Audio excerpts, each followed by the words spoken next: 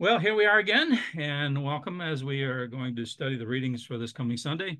It's the second Sunday of Easter, so they consider Easter itself as the first Sunday of Easter. This is now going to be the second Sunday of Easter.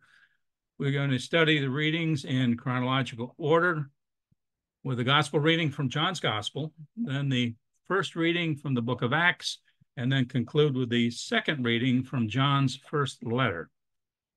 Let us pray. In the name of the Father, and of the Son, and of the Holy Spirit.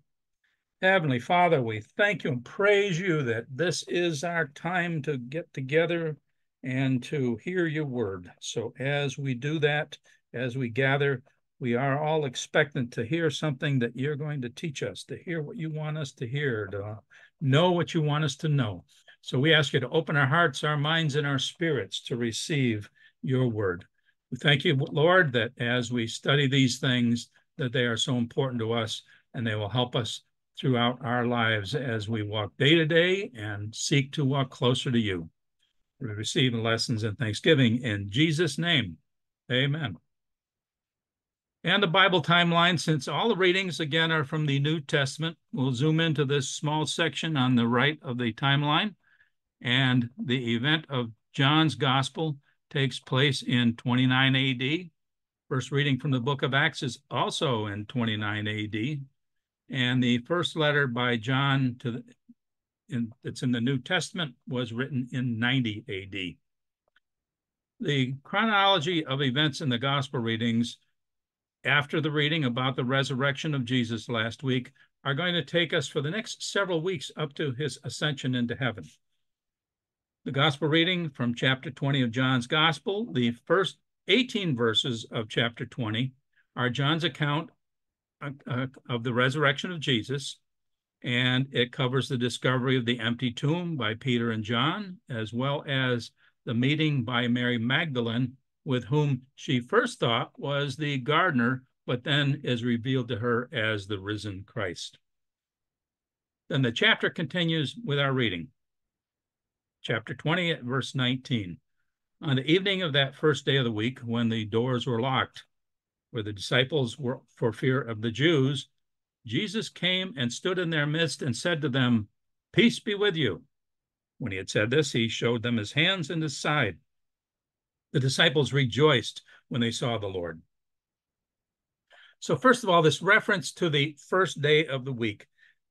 This is the day after the Sabbath. The Sabbath was Saturday on our calendars, and it will eventually become the day of the week, Sunday, the first day of the week, on which Christians will gather to fellowship and worship in recognition of the day of the week that Jesus was resurrected. So this is the day after the resurrection. The doors are shut and locked. Still afraid that this is the day of the resurrection. I'm sorry. It's first day of the week. It's Sunday. Doors are shut and locked. They're still afraid that the Jewish authorities are coming after them because they knew that they, as followers of Jesus, they were looking to still round up his followers. So now Jesus materializes before them. Here again, one of the scientific things I like to think about says there's so much space between the atoms of our body that if all the space were removed and the solid matter was compacted, it would be the size of a postage stamp. In fact, if you've watched the movie that's out now, Oppenheimer, in that movie, someone asks him what physics is, and he explains that very thing. He says that the atoms have so much space in between them that if you compact them, it'd be a very, very small amount of material. So that's what science is saying, that if you compacted our bodies, it'd be the size of a postage stamp. And so and this is also true of anything that we consider solid. So the atoms of the wall had the same, a lot of space between the atoms of the wall. So what perhaps Jesus was able to do with his glorified body was to rearrange the atoms in his body, because when they touched him, he felt solid, but rearrange the atoms in his body so that he could pass in between in those spaces in the wall. Maybe that's what happened. We don't know, but that's another speculation that I like to think about. Someday we're going to actually know how this is all accomplished. In his appearance before his disciples, Jesus here makes sure that he shows the nail marks on his body as identifying proof that he is who he is, leaving no doubt with them that it is Jesus. The peace that he pronounces here is the same peace that he gave in the upper room at the Last Supper, if you remember. What is that peace? It's the inner peace that is theirs, and it's ours. It's our inheritance. We can appropriate that peace. All we have to do is ask for it, and he will give us that peace. Now the reading continues. Jesus said to them again, "Peace be with you. As the Father has sent me, so I send you." And when he had said this, he breathed on them and said to them, "Receive the Holy Spirit. Whose sins you forgive are forgiven them, whose sins you retain are retained." So here, when Jesus breathes on the disciples, it's very much like the creation. In the book of Genesis, it says God breathed into the nostrils of Adam to make him the first human. He gave Adam eternal life. The Holy Spirit came into him. But by sinning, Adam lost the eternal life that he had, and that Jesus was not then sent to the earth to restore. So here, as believers in him, Jesus is restoring eternal life to humanity that was lost in the garden. This breathing on the disciples is also imparting the Holy Spirit to them in a way that brings them new wisdom and understanding. It's specifically the ability to observe a person, and that's why he says, "Whose sins you've forgiven, they're forgiven them. Whose sins you retain are retained," because it gives them now the ability to observe a person, and based on their contriteness, based upon those who are actually repentant, to be able to determine whether a person is specifically contrite to the point that their sins are forgiven. The disciples will not forgive their sins. It's not the disciples who will forgive them. Only God can do that. I mean, even our Catholic Catechism says that. But what it says here is the ability is given here to be able to observe people and discern that they refuse to believe or they pretend to believe, but their life shows no sign of change. Therefore, that person can be told that their sins have not yet been forgiven because they're still wrestling with guilt, perhaps, since they do not truly believe, or they have not truly made Jesus their Lord and Savior. So there are a number of reasons how, through this discernment, the disciples can look at a person, determine if they can at least pronounce to them whether they believe, based upon the discernment they have through the Holy Spirit, that that person's sins are forgiven. Not by them, but by God himself. In any case, we have last week's first reading. We saw in Acts 10:43, Peter was in the house of the Roman centurion Cornelius, and he says about Jesus at that place, all the prophets testify about him that everyone who believes in him receives forgiveness of sins through his name. We keep seeing that over and over again. It's through his name. That's how important his name is. And now later in the book of Acts, they are again filled with the Spirit and are given a more powerful and convincing witness to what they knew, understood, and what they experienced.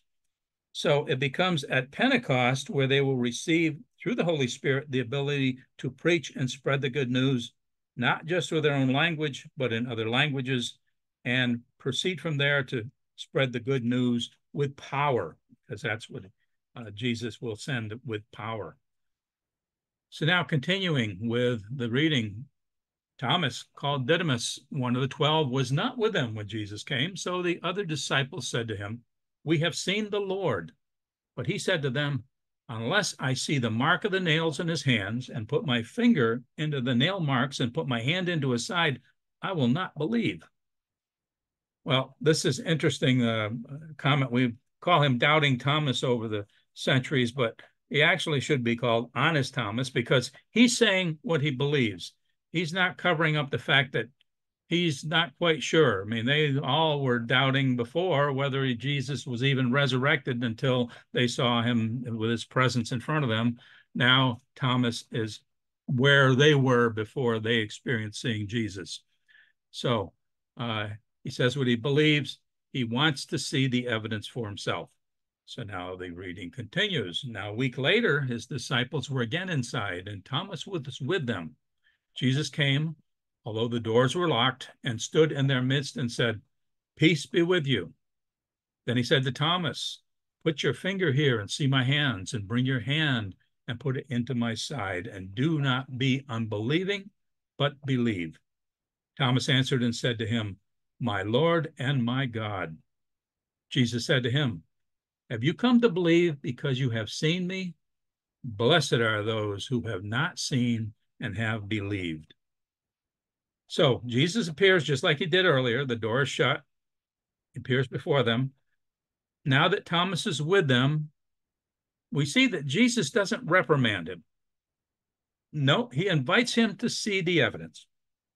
By putting his hands in Jesus' scars, at this point, Thomas has this lifelong experience that he can make reference to when he is evangelizing, that they must believe without seeing when he evangelizes. He can tell people, "I doubted until I saw it, but I saw it. I put my hand in his side and in his hands, and I believe. Blessed are you that I'm preaching to, because you are believing without having to see." Now here he exclaims, "My Lord and my God." It's the first person to acknowledge that Jesus is not only Lord, but God too. Then Jesus adds that we who believe in him without seeing his body are blessed. So we're all blessed because we believe, even though we have not seen. Now we're going to have other gospel readings from John's gospel in the weeks ahead, but while its next verses are not in the reading Sunday, John concludes his chapter with, "Now Jesus did many other signs in the presence of his disciples that are not written in this book, but these are written that you may come to believe that Jesus is the Messiah, the Son of God, and that through this belief you may have life in his name." So we have here that John saying that his testimony is that Jesus is the Messiah, the Son of God. John records his testimony and invites us, those who read it, to believe in Jesus through his name and receive eternal life. The first reading Sunday is from the book of Acts, chapter 4, and it proceeds like this at verse 32. The community of believers was of one heart and mind, and no one claimed that any of his possessions was his own, but they had everything in common. With great power, the apostles bore witness to the resurrection of the Lord Jesus, and great favor was accorded them all. There was no needy person among them, for those who owned property or houses would sell them, bring the proceeds of the sale, and put them at the feet of the apostles, and they were distributed to each according to need. Now, it's a very interesting passage here because it tends to confuse some people. It tends to make others really have difficulty what this is saying. But verse 32, the community of believers was of one heart and mind. This is the heart and the soul of the true church, that anyone who has possessions, no one claimed that they were their own, but they had everything in common. Now, this is not communism, so I'm going to get into that in a little bit to explain the difference between Christianity and communism. This is living up to the covenant in which God says, what is mine is yours, and what is ours is his. Everything belongs to God anyway. So then we say to one another, what is ours is yours. Your burdens are mine. My burdens are yours. We share everything in common, not just possessions, but also what we have as far as feelings and burdens and things that we need to deal with. So, and how else do we know what others' burdens are unless we get together and get to know one another without pretense or facade, and that we share with one another? So that's what the saying here, the need to share.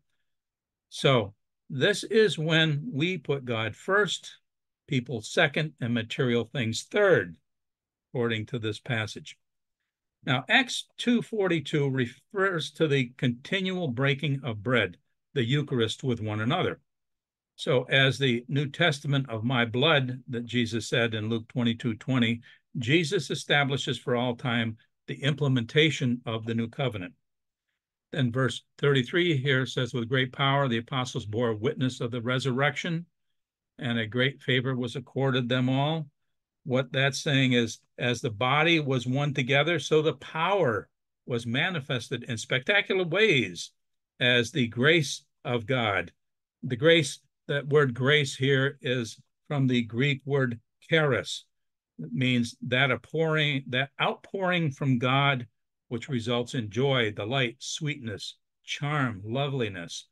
The grace of God fell upon them.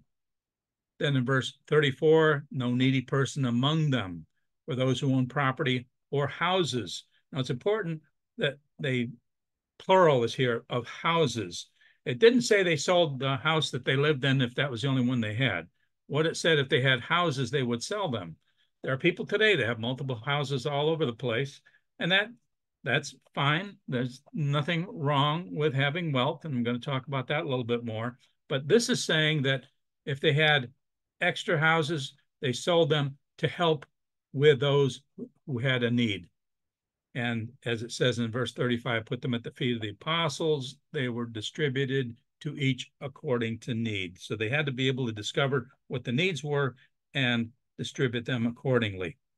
So this is the first century church, recognizing that one home was sufficient, that possessions beyond their need was wasteful. They found out that God is extravagant, but he's not wasteful. The church, as at verse 35 says, distributing to each according to their need. The church did this back then. The church should be doing this today. We shouldn't have government agencies having to offer welfare to people. If what was done in the first century church were done today, welfare from the government would not be a necessity. So the question is, why aren't the good churches doing this? Well, it turns out throughout the evolution of the church, there are two very important areas where the Bible has not been followed as it should have been over the centuries. The first one is regarding society's perspective regarding race. And the second one, a non-compassionate use of accumulated wealth. So to address the first issue, last week we had in the first reading from Acts chapter 10, Peter preaches to the Gentiles about the need to treat everyone the same, that God shows no partiality regardless of nationality or race. As America became what has been called a melting pot, where people of all nations have been integrated into our society, the general acceptance of all nationalities has been fairly well adopted. We've had occasional exceptions throughout our history, but fairly well adopted. However, it was the American founding fathers who were faced with the issue of slavery, accepting the fiction that Black people were not people, but could be treated as a thing. Certainly, there were advocates of the abolition of slavery, but the authors of the Constitution here, in order to create a unified set of states independent of English rule, thought that it was necessary to find a means of retaining slavery. That would then, as we know over time, lead to the Civil War, actually. We still suffer from vestiges of that kind of thinking by a significant percentage of America today. In fact, some Christian denominations, particularly in the southern states, adopted the belief that Black people were inferior to white people and even took verses of Scripture out of context to support that belief. The churches have failed to effectively communicate Peter's teaching that God shows no partiality. Let me say that again. The churches have failed to effectively communicate Peter's teaching. I see that God shows no partiality. Now, the other issue, that of non-compassionate use of accumulated wealth, particularly finds its proliferation as an outcome of the Industrial Revolution, started some 300 years ago. Now, the Bible doesn't say that accumulating wealth is evil, however. In fact, there are scriptures to support it. Deuteronomy 8:18 says, Remember then the Lord your God, for he is the one who gives you the power to get wealth by fulfilling, as he has now done, the covenant he swore to your ancestors. There are many scriptures that command us to support the needy, the widows, the foreigners. For 300 years, the Industrial Revolution was the catalyst that enabled wealth to be accumulated at an accelerated rate. So what it's led to is a gross imbalance between the different populations of the United States. In American society, where 1% of Americans control 29% of the nation's wealth, while 50% of Americans only control 6% of our wealth. Putting this another way, the three wealthiest people in the United States own more wealth than half the country.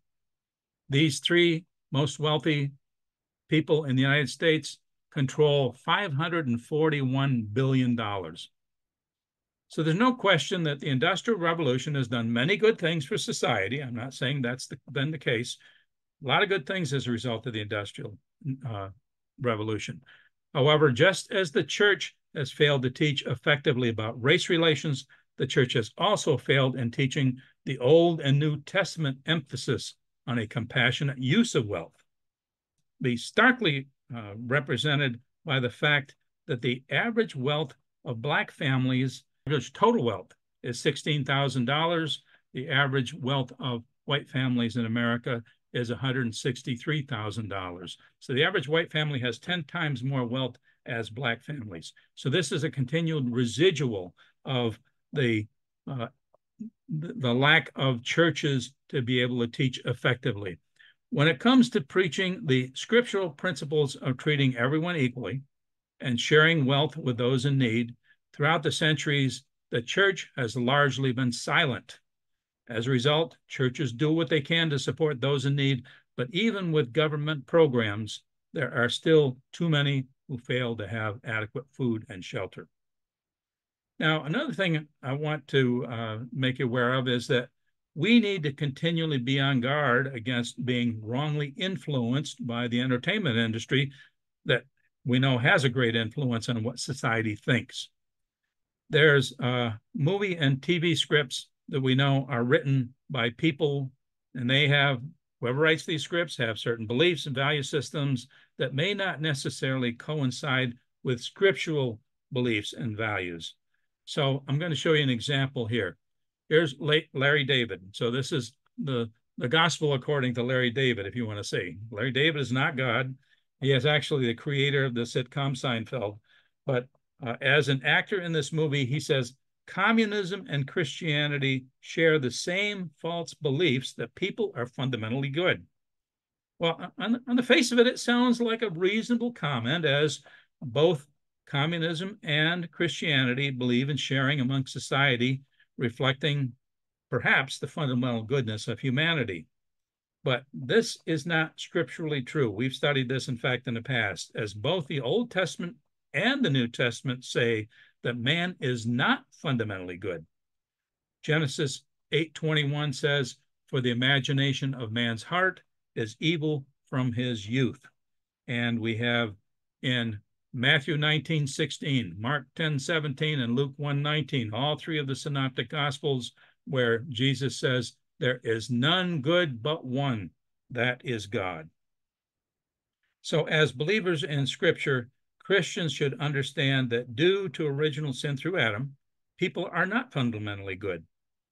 What is the major difference between Christianity and communism is that Christianity requires us to be born again. Communism does not. We know that communism is not based on the commandment to love one another. Communism is a forced collection and distribution, whether one likes it or not. We understand that as we've watched the evolution of the Soviet Union and now Russia as the collective collection and distribution. And as it turns out, it's not distribution to everybody. It's the rich retaining their wealth at the expense of the poor in many cases. The distinction here is that rather than being forced collection, what Christianity is about is that there's no mandate to give your possessions for redistribution. The reading does not say they had to do it. It says that that's what they did because they believed in common. What you have is yours to do as you choose. And this is made clear in the book of the Acts in the story of a husband and wife. And they had this property and they sold it. And they decided they were going to keep some of the proceeds instead of it being redistributed. So Peter tells them it was theirs to do with as they wished, that nobody was going to take it away from them.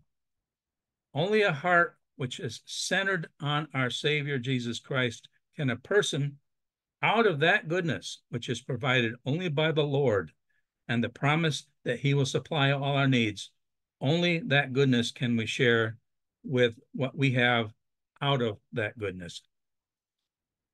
So I hope that helps you understand some things there that may be misunderstood relative to what the first century church did. What I think is important is to realize that the church has failed to teach what they needed to teach on both those things, about race and about the accumulation of wealth. Now, the second reading is from the first letter of John. There's going to be several second readings from this first letter in the coming weeks. So what I'm going to do is look a little bit at the background of this writing of John's, and this is the first one recorded of his that's in the New Testament. Referring to the New Testament timeline, you can see that all the Gospels, letters, and book of Acts were written before 70 AD, except for John's Gospel, his 3 letters, and book of Revelation. Evidence indicates that John lived in Ephesus during most of his later years, beginning around 70 AD, that he was part of the dispersion of the Christians and the Jews from Jerusalem after the temple was destroyed. John wrote his gospel between 85 and 89 AD, and his letters after that between 89 and 90. So there's where his letters were written. 1 John, 2 John, and 3 John, and the one we're going to be looking at is his first letter to John. It's the first letter of John. And after writing his gospel, he was, as most Christians were, they were persecuted for their faith. So John spent 18 months in prison on the island of Patmos between 95 and 96 AD. And it's where he wrote the book of Revelation. After being released from prison, possibly due to old age, John returned to Ephesus and died sometime after 98 AD. So it's generally thought that John was the last surviving apostle. On the map of the Roman Empire, we see Jerusalem on the east, where Jesus ministered and Christianity begins. Rome in the west, where Peter writes his letters and Paul writes several of his letters. And Ephesus in the middle, where John spends his final 30 years, interrupted by his imprisonment on the island of Patmos, just off the coast of what is today Turkey. Because he doesn't address his letters to any specifically named individual, suggests that they were general letters that were copied and circulated throughout the church. So what I want to show here is an interesting comparison of the evolution of the Roman Empire versus the evolution of Christianity. Here's a chart, and I'm not asking you to assimilate all this. What it shows are the names of the major emperors of Rome. It says timeline of Roman emperors. And you can see on the left here, it starts out with Augustus in 29 BC. So he was the first Roman emperor, and it goes all the way through to the end where we have the Western Empire and the Roman Empire ends. And so what we have in relation to this, so for by 476 AD, the Roman Empire is concluded. In comparison to this timeline, here's the time period at the bottom here that Jesus was on the earth, 4 BC to 30 AD. Then we have Christianity being started, and the events in the book of Acts then take up this amount of time, up to about 65 AD. And then John writes his book of Revelation, and the very last book of the Bible is written just before 100 AD. So we have then the fact that there will be, that Christianity had evolved for 60 years before John wrote the book of Revelation. And Christianity saw a great persecution by the Roman Empire, but the Christianity outlived 10 Roman empires over the first 60 years of its existence. And there will be 43 more Roman emperors before Constantine decriminalizes Christianity.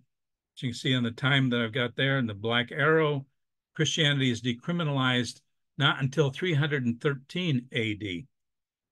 And then we have, by persecutions by the Roman Empire cease as a result of the decriminalization of Christianity.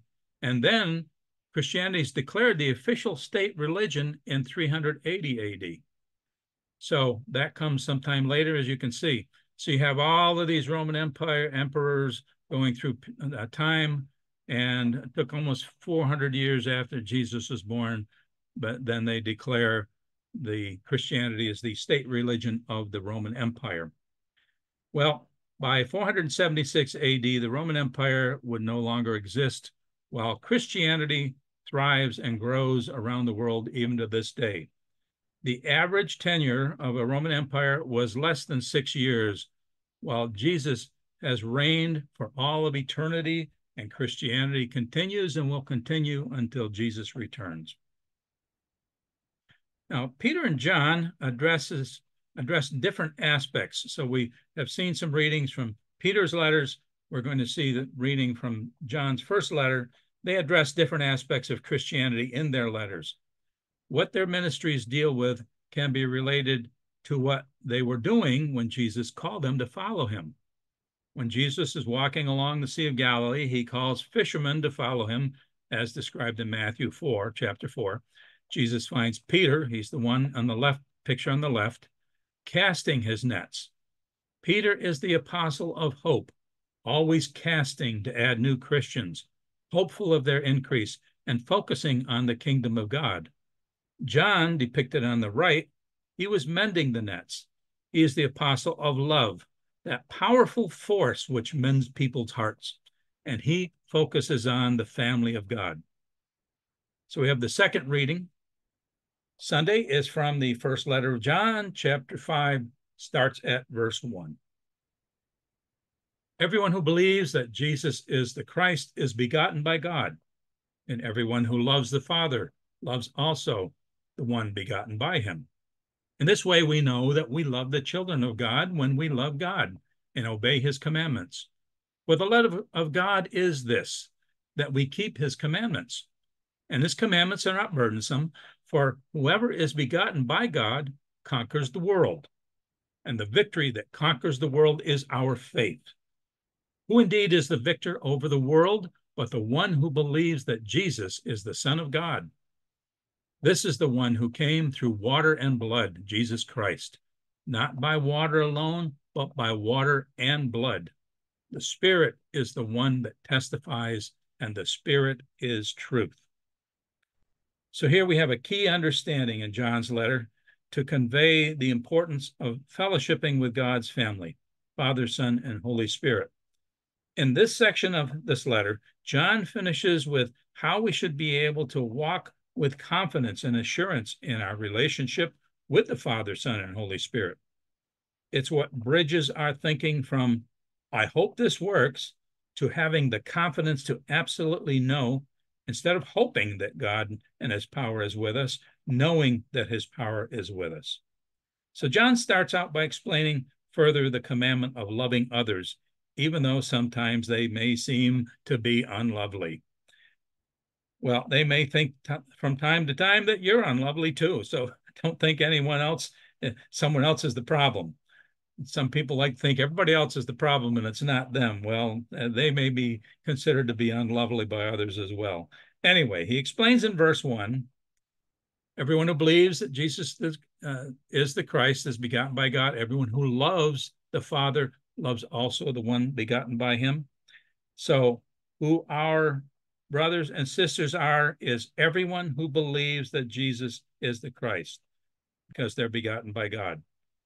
Believing that Jesus is the Christ, Christ here is the Greek word for the anointed one, which means believing that he is the anointed one who God sent, and through the cross gives people the opportunity to have their sins forgiven and have right standing with God, which is righteousness. That also means anyone in any denominational church or non-denominational church or independent church or community prayer group or whatever you want to call them, they represent your brothers and sisters.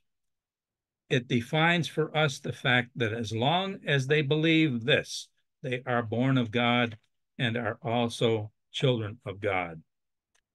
So that was in verse 1. In verse 2, in this way we know that we love the children of God when we love God and obey his commandments, that as children of God, we are to love one another because we are members of his family. And then he adds that if we truly love God, we need to obey the commandments. In verse 2 and 3, it says that. This doesn't mean that we are to only love other Christians. That is where our love starts. But as God's love is for all the world, so must our love reach out to all the world. And as John says here in verse 4, the victory that conquers the world is our faith. Nuclear weapons will not conquer the world, but something more important than that does, and that is love. Then verse 5, who indeed is the victor over the world, but the one who believes that Jesus is the Son of God. It brings us full circle to the understanding that in order for our love through faith to conquer the world, we first had to believe that Jesus is the Son of God. And then where he talks in verse 6 about he came through water and blood. So what he's referring to is in the beginning and end of Jesus' ministry, that's what he faced, water and blood. His ministry started with being baptized by John the Baptist in the Jordan River. So Matthew chapter 3 tells us about that event. When John the Baptist sees Jesus coming, John gets the revelation through the Holy Spirit that Jesus is the Messiah, the Holy One, the Anointed One. Then, at the end of his life, his body is drenched with blood. He dies on the cross. But he was resurrected, giving us the assurance that in the future, we will also enjoy a resurrected life for all of eternity. So these are the gospel readings for this Sunday. The reading from John assures us that by believing in Jesus as our Lord and Savior and believing in his name, even though we have never seen him, we are truly blessed. Then the first reading from the book of Acts shows us how the first century church modeled the commandment to love one another by developing a community that truly cared and shared with those in need. And then the second reading from John's first letter tells us that the world will only be conquered by faith in our Redeemer, Jesus Christ, and putting into practice the commandment to love one another. Let us pray. In the name of the Father, and of the Son, and of the Holy Spirit. Oh, Heavenly Father, we thank you and praise you for this lesson. We thank you that these things help reveal to us our relationship with you and our relationship to one another and our relationship to the world, how we need to perceive the world, how we need to understand the love that you have for all the world that we then need to share in. We thank you, Lord, that that love dwells within us, that on a day-to-day basis, we will be able to share that with others, that we will overlook others' faults, and that we will help them to come to you. We just thank you, Lord, you're going to give us that opportunity to share with others what you have done for us, and that testimony can help others understand that Jesus Christ is their Lord and Savior too, and that by confessing him and asking forgiveness for their sins, that they can be a member of Jesus' family and a brother with Jesus, be their brother, just as he is our brother. So we thank you, Lord. Receive these lessons in thanksgiving in Jesus' name. Amen.